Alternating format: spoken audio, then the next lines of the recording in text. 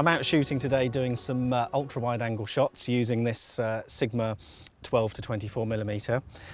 This is a fantastic place to be doing it here, lots of foreground interest. Like most of these ultra-wide lenses, it's got a fixed petal-shaped hood, which means that you can't use the standard 100mm Lee filter system with it. So Lee have developed a whole new system for these ultra-wide angle lenses, the SW150, which originally was only available for the Nikon 14 to 24mm, but now the range has been expanded to include a whole load of ultra-wide angle lenses. And to find out which lenses are available, have a look at the Lee Filters website. The filter holder attaches to this adapter, these adapter rings, and there's a different adapter for each lens, but they're all basically the same. Very, very easy to fit. You just undo the rings like this, and that pops on. This one pops on the front like that.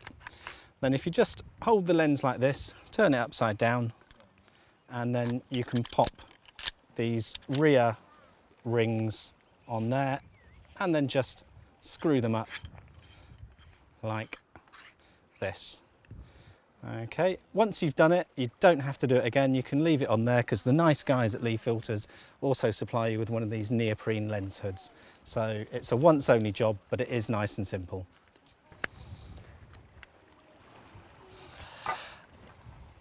The other thing Lee Filters have done is they've expanded the range of filters which are available for the SW150 system, and as well as grads and polarizers, you can also get the big and little stopper in the new size.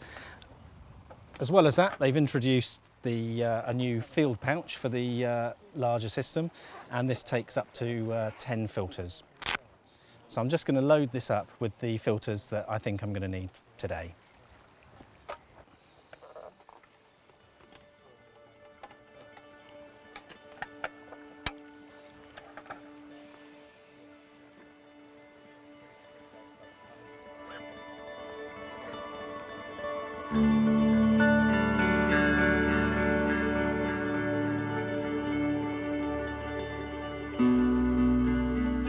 Here we are at Kimmeridge Bay in Dorset. It's a lovely evening, sun shining, lots of blue sky and some nice wispy clouds up there as well.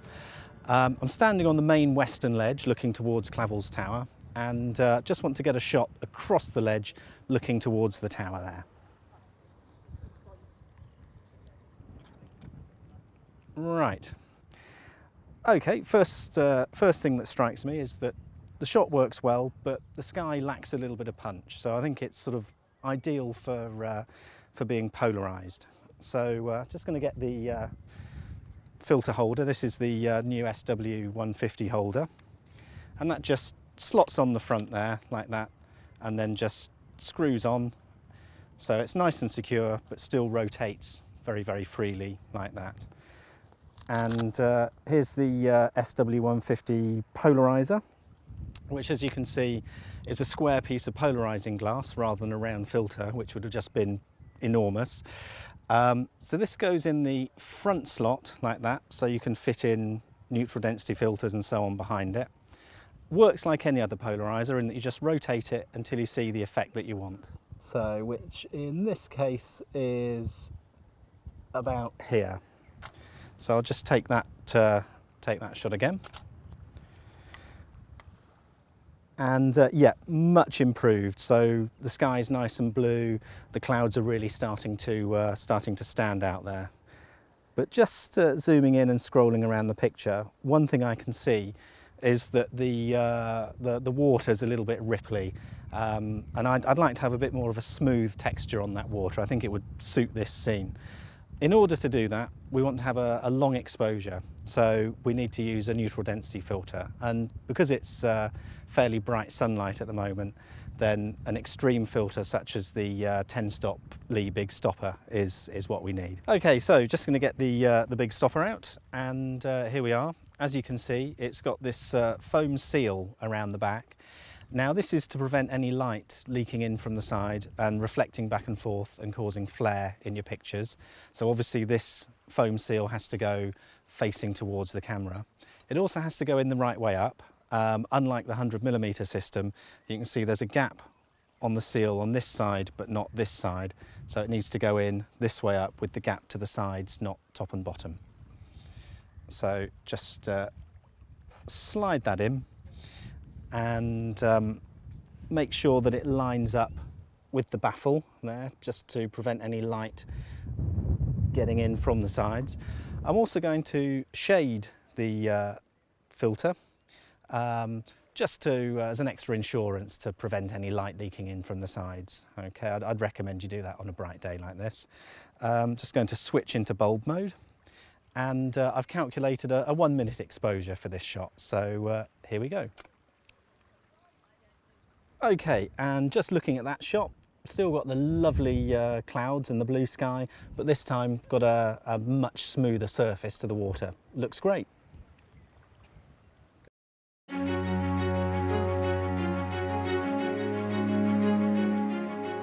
It's getting towards the end of the day, and I'm going round to the other side of the bay now for a sunset shoot at Clavel's Pier, and I'm going to shoot the new Anthony Gormley statue, which was installed recently.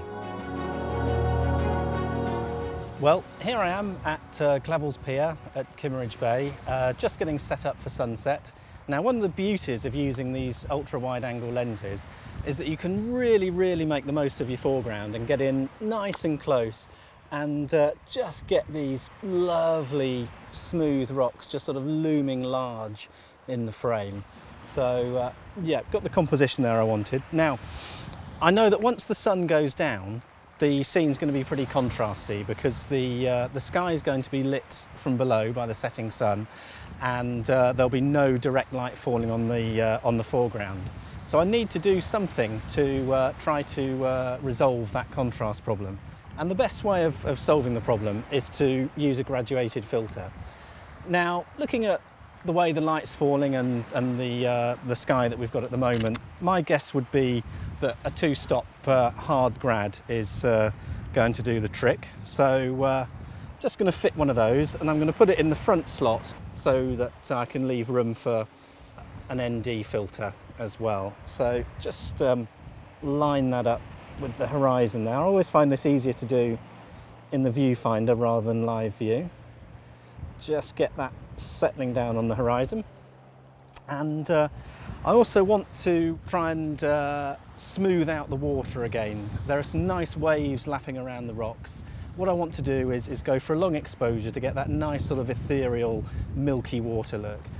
Now, once the sun's gone down, the light levels are going to be quite low anyway, so I won't need anything as extreme as the big stopper, but the little stopper, which is 6 stops, should do the job very well. So the little stopper, like the big stopper, has got the foam seal around the edge to stop light leaking in, and again, exactly the same, you need to have it this way round with that little gap to the left and right, and then it just slots in the back slot like that. Just make sure we line it up properly with the baffle there to make sure no light can leak in. And when we've done that, I'm just going to relax and wait for the light.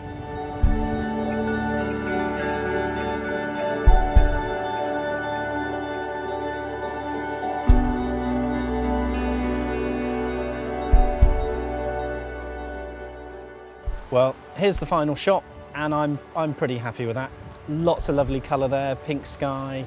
The filters have done a fantastic job, so we've caught the full range of tones in the shot. It's just wonderful being able to use filters with these ultra-wide lenses.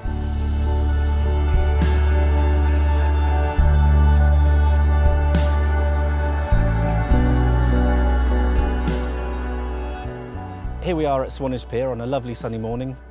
Blue sky, a few clouds about. Landscape photographers absolutely love foreground interest, and one of the great things about using these ultra-wide-angle lenses is that they let you get in really close to that foreground and get it looming large in the frame with lots of depth of field as well. So I'm just going to set up a shot here where I'm using the plaques on the deck as the foreground and the shelter as the main focal point in the background.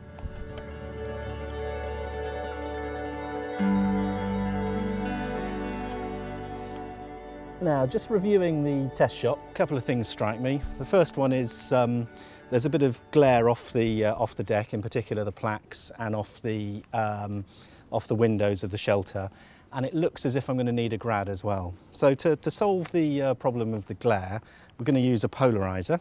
So I'm just going to fit the SW150 filter holder, and we're going to use fit the polarizer first, so that we can see what sort of effect that has on the sky, and therefore how strong a grad I need to use. Now, because this filter's square, it won't rotate independently of a graduated filter, so you need to work out the rotation of the polarizer before you fit it. So yeah, that's pretty much spot on there. So we'll put that one in first. And I'll just take that shot, review that. Okay, not going to need a strong grad, so a one stop, a 0.3 will be absolutely fine for this shot. So this then goes in behind the polarizer like that, and just line that up.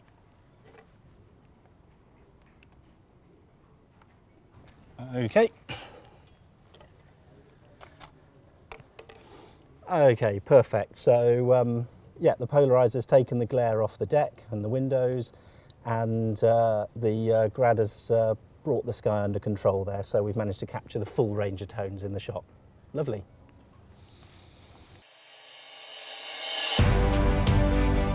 So that's the new SW150 system from Lee. It's available for a number of ultra-wide-angle lenses, and there's a wide range of filters available, and it's fantastic being able to use these filters with such wide-angle lenses.